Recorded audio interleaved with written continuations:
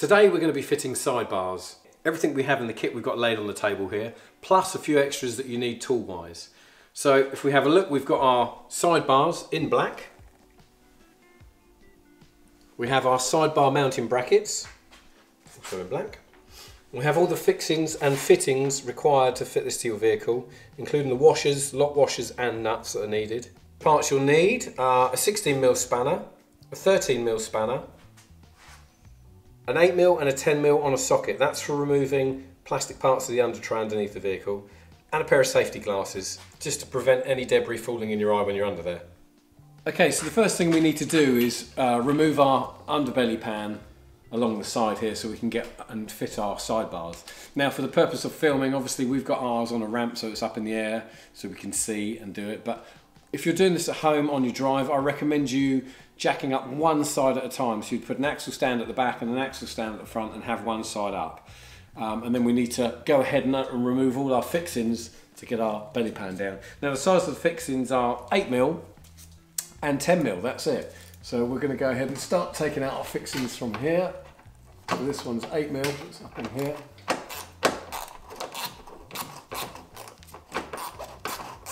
And again, you do need a bit of extension to be able to get in here. Important just to take your time, follow the pan round, and you'll see the fixings that are holding it to the vehicle. Just gently undo those. If you're worried about remembering where they all go, use a mobile phone or a camera or something, or a digital camera, and take pictures. And then you can't go wrong when you're refitting. Okay, so we've removed all our plastic undertrays. We've done that for filming purposes. So when you're at home fitting the sidebars, all you need to do is remove the screws along the side and pull the plastic panels down just to gain access. We only need access to this part here, and it's just underneath the sill and in between the box section. So if I show you where this bracket goes. So this is the rear bracket for our sidebar. Now this locates up under here, and the cutout here is for the drain. Okay, so the rubber bungs you need to remove is here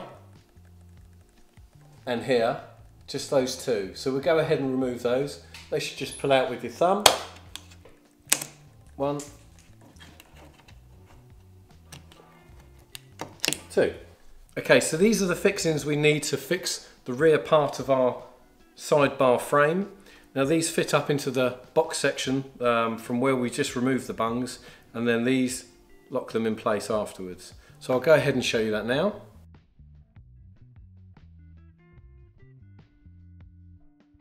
Okay, so you just need to push your fitting into the hole, literally just move it in as you saw, and then this locking plate goes on, pushes on through the thread. Now all that does is just stop that moving, so when we're putting the bracket up, it stops it going back inside. Now it doesn't have to be particularly tight. Once we bolt it up, it'll bolt up and bolt up tight anyway. We've got our fittings into the sill part of the vehicle. We're going to put our rearmost bracket on. Okay, so we just gently feed up through the fixings that we've put in, like so.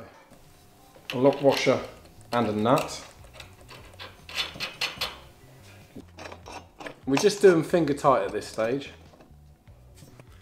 Okay, this is the frontmost bracket for our sidebars. As you can see, it hasn't got the cutout, so that makes this definitely the front one. It's only the rear one that has a cutout for the sill. So we're going to put this in place and I'll show you roughly where it goes.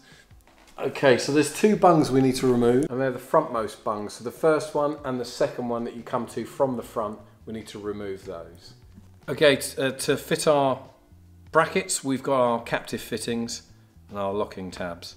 So we're going to go ahead and put those in now. And all that does is just stop us pushing the bolt back up into the sill. Okay, so we're ready to fit our frontmost bracket. We've got our plain washer, our lock washer and our nut to go on in that sequence. So I'll go ahead and do that. We'll just do it up finger tight for now, like so. Okay, so we've got our brackets fitted to our vehicle, and this is our sidebar that's going to fit to it. It's a good idea just to check your threads before we get to the vehicle. Make sure we haven't got any problems. So this is our bolt that we're going to use as a fixing. Again, it's got a washer and a lock washer on it. And we're just literally going to try it in the thread and make sure we're good. So we should be able to just finger that. We can spin that in with our fingers, that's fine. If you want, you can put a bit of grease on the thread if it helps, or a bit of wax oil or something like that, just to prevent a bit of corrosion. So we're now going to fit our sidebar to it. You can rest the sidebar on the ground the other side. Obviously we're resting it on the ramp because we've got it on the ramp. And literally all you need to do is get that fixing in. Again, that's only loosely fitted. We can go to the other side and do the same. Good. And then we're ready to tighten it up with the spanner.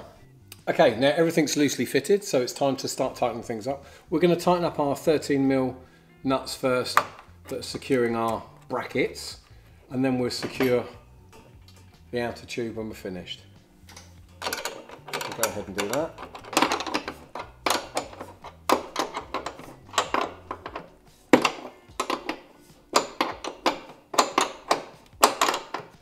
So now our brackets are tight. The only thing we need to do is tighten up the actual sidebar, but first we need to make sure it's in the right position.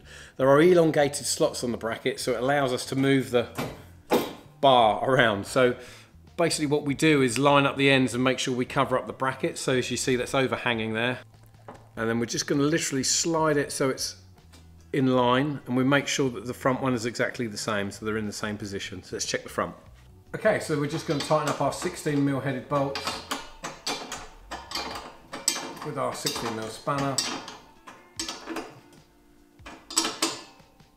Okay, so we're going to go ahead and fit our bracket this side, at the front bracket, and the sidebar this side, so I'll crack on and get it done.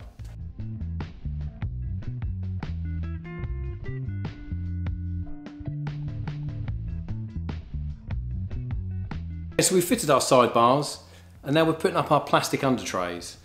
Now, for you doing it at home and you're doing it on axle stands, if you're doing axle stands on one side, you don't necessarily have to take the whole underside of the under panel down. You can just loosen the frontmost bolts and pull it down to get you enough access. Now, either way round you do it, whether you take it off or just gain access, you will need to cut a little hole around where our sidebar fixing comes through to enable that undershield to fit back correctly in the correct position.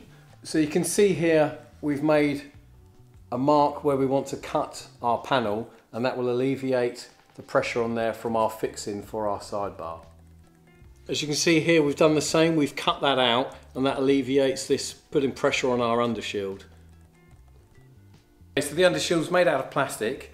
It can be cut with a sharp pair of snips or a pair of tin snips, or a coping saw if you were really gentle with it or careful, or you could drill it out. There are various ways to get rid of that, but it's only a bit of plastic.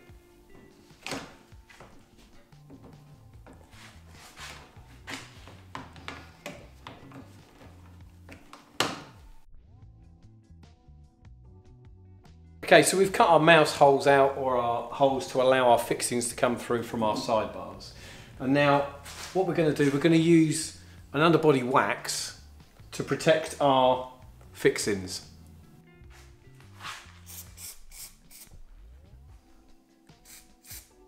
Okay, so that's our sidebars fitted and completed. Make sure you follow us to see the progress of this van, and visit justkampers.com for more information.